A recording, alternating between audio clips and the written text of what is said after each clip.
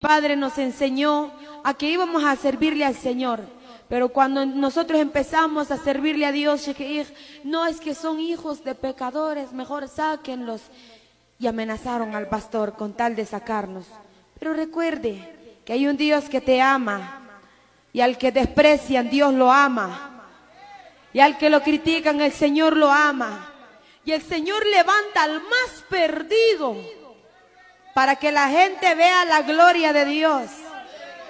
El Dios Todopoderoso levanta al más perdido, al que dicen que no sirve para nada, para hacer vergonzar a los sabios, a los que dicen saber todo. Pero hay alguien que hace más cosas sorprendibles, que es Jesucristo y el Espíritu Santo, quien mora en tu vida. Así que no es fácil, pero tampoco es difícil, porque cuando Dios te pone en el lugar en donde estás, nadie puede sacarte y nadie puede quitarte lo que es tuyo y lo que Dios te ha dado a ti. Así que adelante con Cristo Jesús.